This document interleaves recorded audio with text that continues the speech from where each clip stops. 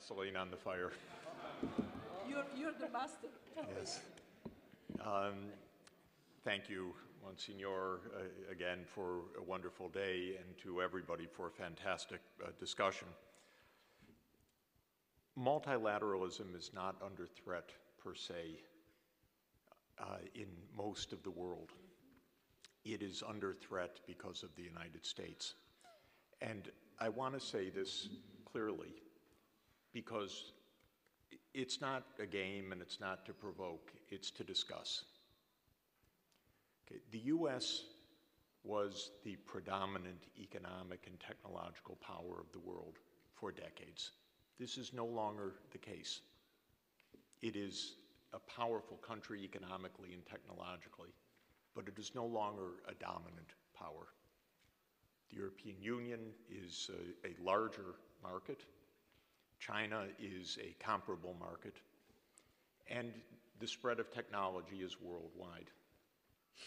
The US is by far the most powerful military country in the world, though it learns war after war that the military can solve no political problems whatsoever. We have 6,000 nuclear warheads, 800 military bases around the world. We are involved in 14 shooting wars right now, have instigated multiple wars. The US is a problem. It became a far more significant problem with Donald Trump. He may or may not be president after November, but the US became vastly more complicated for the world since 2017. These are not polite things to say. Nobody likes to say them, but I want to say them to explain a few things that I think are extremely important. The US has blocked every multilateral initiative of recent years. It is the only country pulling out of the Paris Climate Agreement. It is the only country that pulled out of the JCPOA agreement with Iran. There is not a China-US trade war. There is a US trade war on China. That is different. This was an unpremeditated attack because of China's rising technological capacity. Have no doubt about it. What is this about Huawei or about ZTE or about others? It is because the US realizes that China is gaining massive technological capability in artificial intelligence and other security-related areas, because China's talented, smart, minting hundreds of thousands of PhDs every year, and that's how the world works now. There's no monopoly of knowledge. There's no monopoly of talent. This is driving US strategists crazy because US grand strategy is based on primacy. And that's not some fantasy of mine. This is in our documents, our doctrines, one after another. There can be no US primacy in the world anymore that is safe for the world. That's not how the world works anymore, but that is how US policy works. The US is attacking the digital taxation. It has taken tremendous, disastrous cuts to corporate taxation, which is blowing up the worldwide taxation on companies. It has dismembered the WTO. There is no appellate process now. It now claims that it's going to adjudicate exchange rates and put unilateral tariffs against countries that the US alone deems to be manipulating the exchange rate. Well, I know our Treasury, and with all respect, they don't have a clue about how foreign exchange markets work. This is, of course, pure politics, top to bottom. It has nothing to do with anything meritorious other than the idea of temporary advantage in some geopolitical contest and context. Last month, when Iraq said it wanted the US military forces out, if you can imagine, the Treasury said, we will confiscate your foreign exchange reserves at the New York Fed if you persist in pushing our troops out.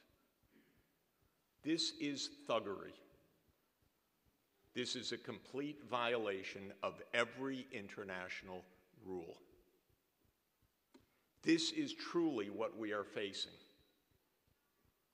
And I'm sorry to say it. It's my country. I'm not very happy to say it. But this is an imperial power in decline. And it is a dangerous country right now. It will be absolutely dangerous if Trump wins re-election.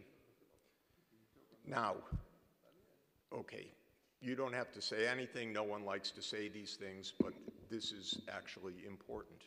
The world can't stop because of the United States.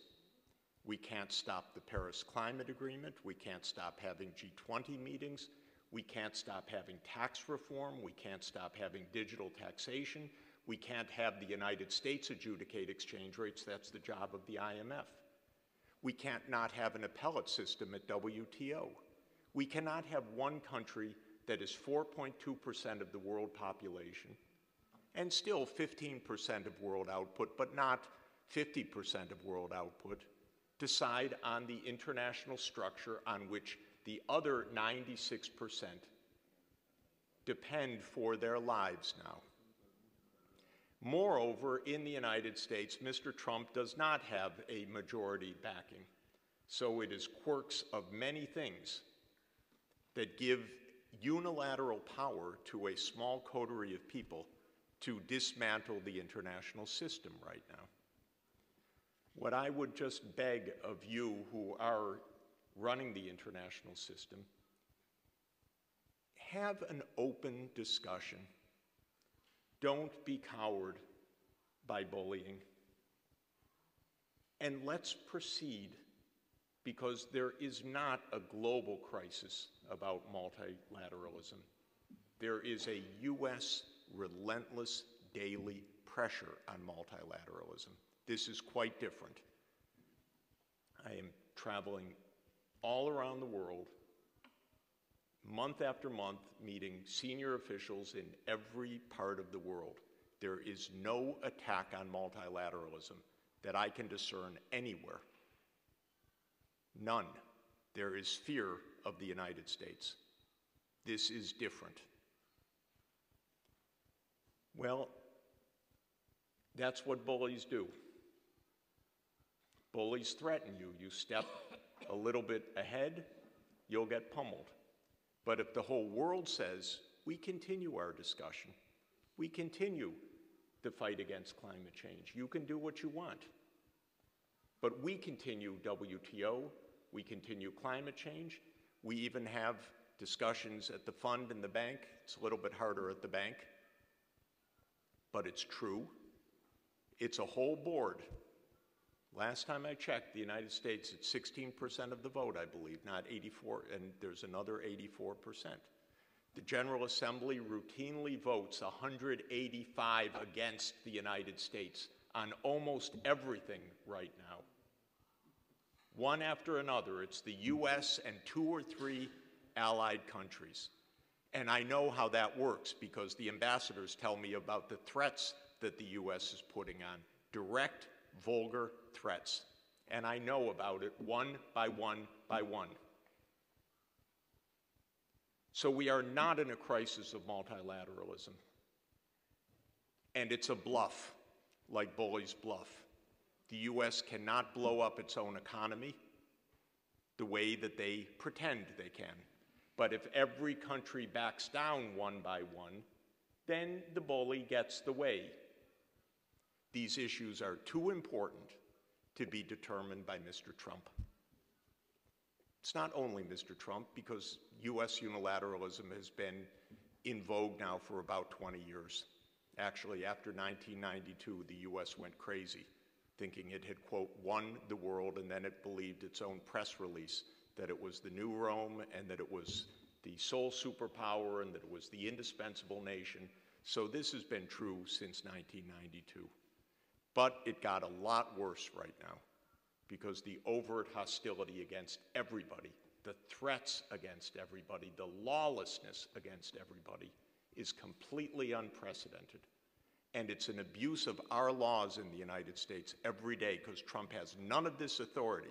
This is under national emergency legislation that he's taking these actions. How can he threaten France with a tariff on wine because France rightly says that there should be a digital tax?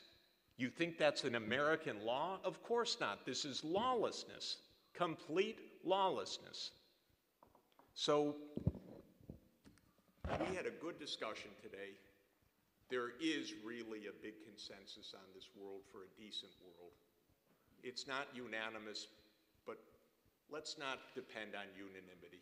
Let's move forward when a large part of the world wants to do the right thing. Thank you. Well, thank you, Jeffrey. You vote, we don't. So that's a little bit the problem. But thank you for that. Before turning the